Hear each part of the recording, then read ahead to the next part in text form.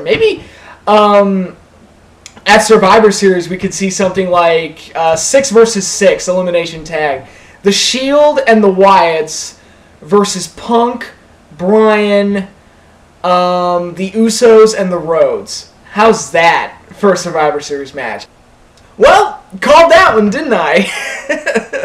Yeah, the ending to Raw this week, what was an otherwise very lackluster show, the ending was really, really cool, and hopefully they set up a bunch of things to happen down the road, not just at Survivor Series, but beyond that point, because I think mixing these 12 particular guys, CM Punk, Daniel Bryan, the Rhodes brothers, and the Usos, against the Shield and the Wyatts in a Survivor Series match, not only is that going to be an awesome Survivor Series match if they execute it well, that could be the best Survivor Series match in years. I can't remember the last really, really good one. Maybe the Raw versus SmackDown one in 2005. Maybe the Raw...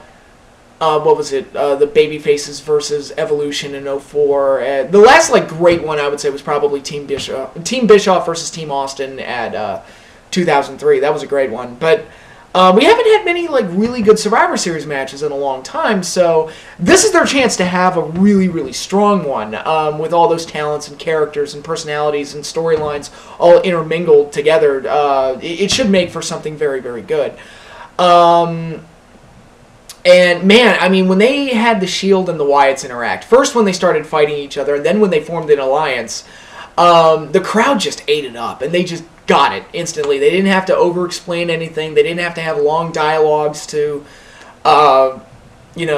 get the moment over or anything like that. It just happened, and it felt very natural, and everything that happened. And when they started fighting, the fans just ate it up, because they knew that it was awesome, because you had two heel factions who are really two sides of the same coin, very dominant. Very rarely have they been made to look weak, or have they failed. I mean, for the most part, they win. I mean, the Shield's not undefeated anymore, but they're, for the most part, I mean, they win a lot more than they lose.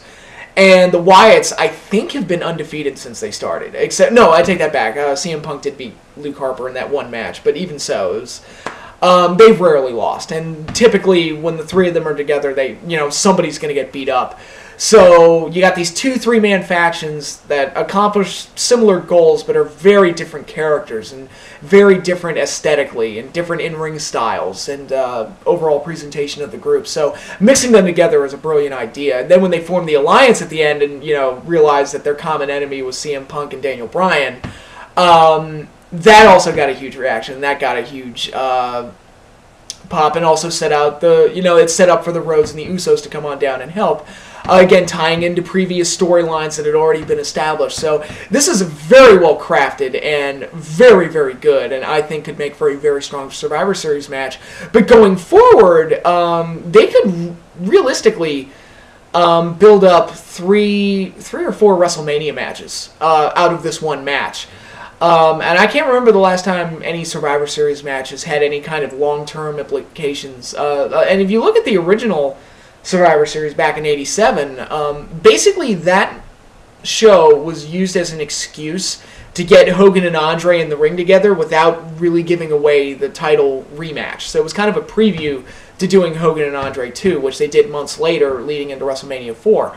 And, the whole thing with the double referees and DiBiase buying the belt and all that stuff. But yeah, it's been a long time since a Survivor Series match has had that kind of long-term implications. I think at Bret and Owen in '93, that's when they started having their riff.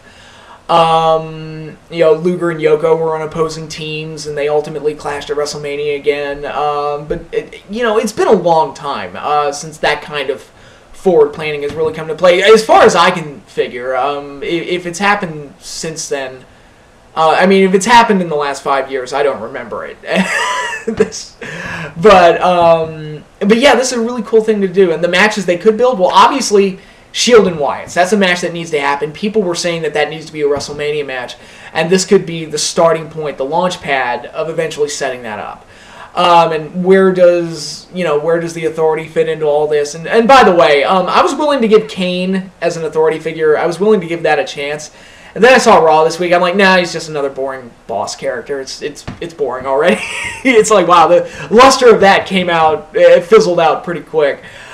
Which is sad, because I thought Kane looked good in the suit when he came out the week before. I was like, oh man, yeah, Big Red Machine, he's styling and profiling, look at that. But now he's just like, okay, he's just another boss character and doesn't really have any authority over anybody beyond what a normal boss character used to. Like, you know, he's really not above Brad Maddox or Vicky Guerrero in any kind of significant way. So, whatever.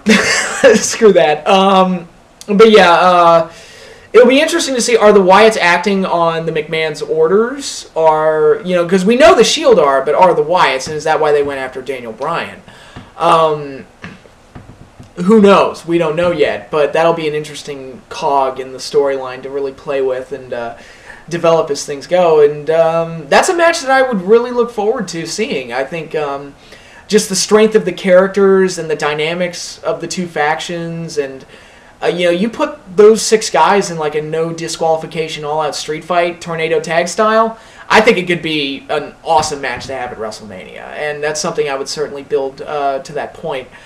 Another match they could do, I've talked about it before, I'm not as sure if they're going to do this now, because they might do Daniel Bryan versus Triple H, I don't know, which, you know, this Survivor Series match would tie into that if the Wyatts are acting on Triple H's orders, but obviously Daniel Bryan versus CM Punk for the title, that's been discussed as a possible WrestleMania match. I don't know if that's actually going to happen, but it'd be interesting if it did, and they could very well set it up here by having Punk and Bryan form this alliance against the Wyatts, and, you know, kind of like the Mega Powers. I call them the IWC's version of the Mega Powers, or the modern day, you know, the 2013 version of the Mega Powers. But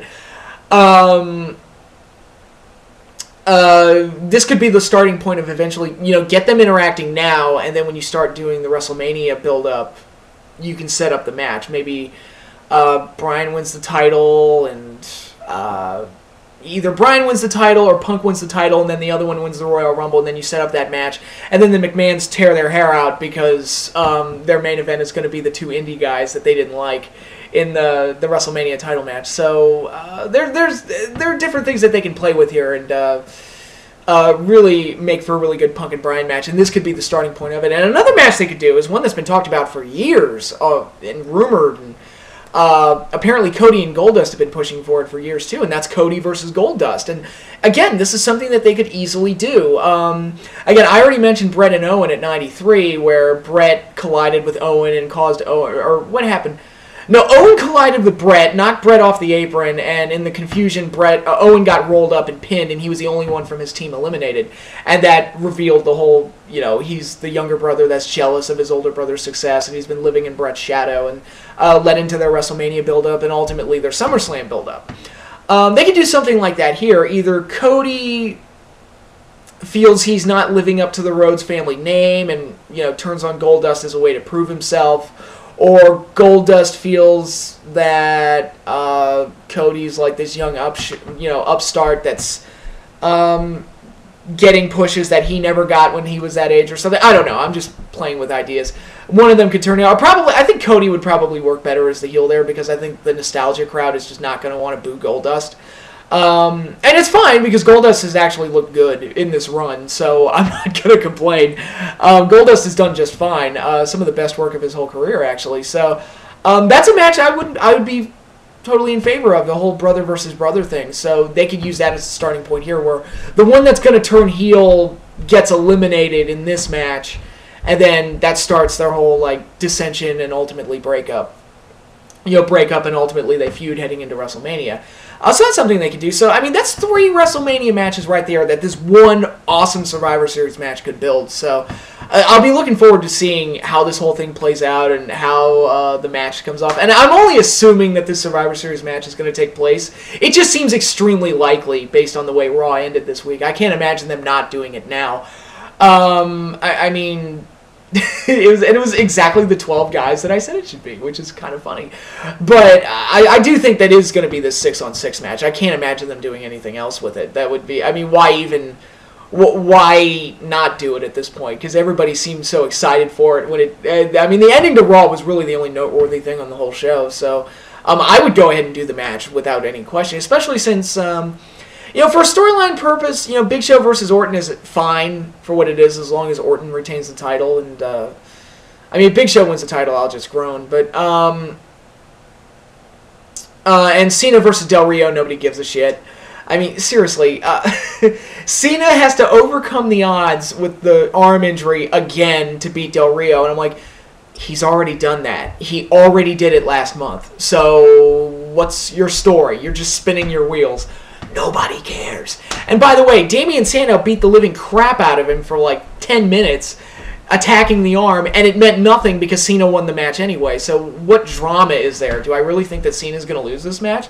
No, I don't. I really don't. I mean, if he does, fine, but they don't have me convinced that there's even a remote possibility that Cena could lose this match, and that's a major problem in the storyline.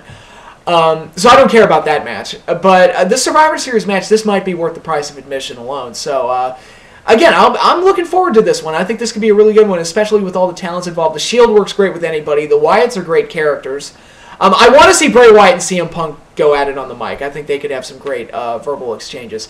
The Rhodes have been very good. The Usos have been very good. And then you got Punk and Bryan, who are just awesome in general. So I think this could make for one hell of a Survivor Series match. So here's hoping I'm right. And that's all I've got for now. So, yeah, I apologize for the delay on this video, but I was busy this week. But I'll be back sometime next week with more Survivor Series related videos. I do have one Survivor Series video that I want to make, and it's kind of a tie-in to a video I did last year. But I'll get there when we'll get there when we get there. But until then, that's all I've got for now. Enjoy your weekend, and peace out.